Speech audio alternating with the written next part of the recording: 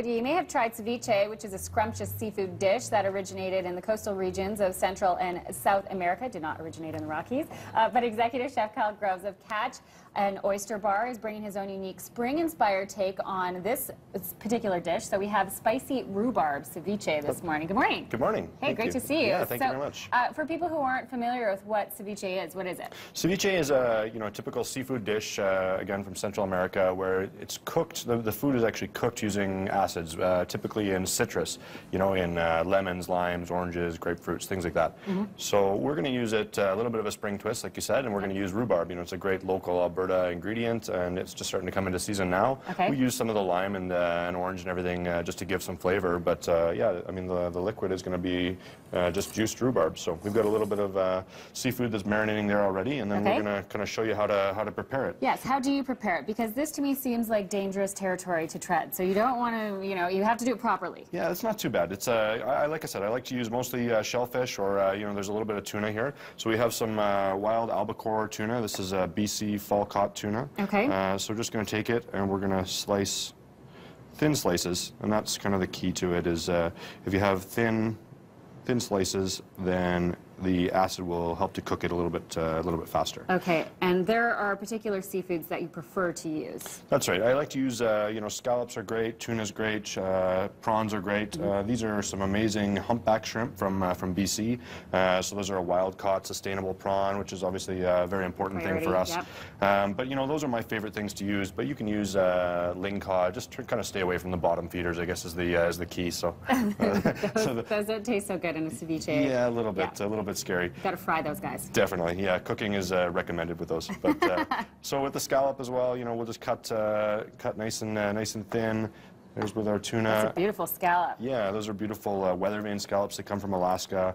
A humpback shrimp, just like this. We'll just take the shell off, just like so. And cut into that one too. And that's there. Now, how does the citrus cook the seafood? So the citrus is, or the acid in it really is what's turning the enzyme, so it's turning out different colors. So you'll start to see as we pull some of this seafood out that's been marinating for a little while, it should have a little bit of a opaque white color to it. Okay. And that's how you know it should change the texture a little bit.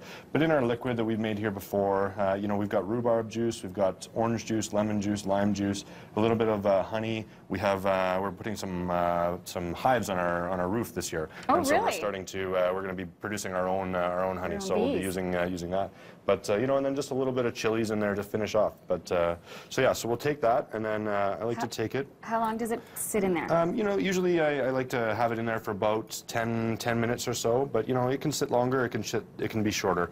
It's really up to however you like it. So make it a bunch of times and decide which. It wouldn't be overdone though, would it? No, you could make this a couple hours in advance for sure. If you wanted to have a group of people come over for dinner or something like that, that would certainly work. And you can make it as short as 10-15 minutes beforehand, and I think it's a great kind of little party trick to make for your guests if they're having people come over. It's a real quick, easy dish to make. And is it typically served by itself, or do you put it on something? You can serve it with some different chips. We've done taro root chips in the past, but also just some like the rice crisps at the grocery store that you can get are also great because it just adds a little bit of crunch to it. Yeah, fantastic. And of course you've got the artistic presentation going on. That's right. We have to make sure, obviously at Catch, we want to make sure that we're doing things as colorfully and nicely as possible. But this is also something that's going to add a little bit of texture to it.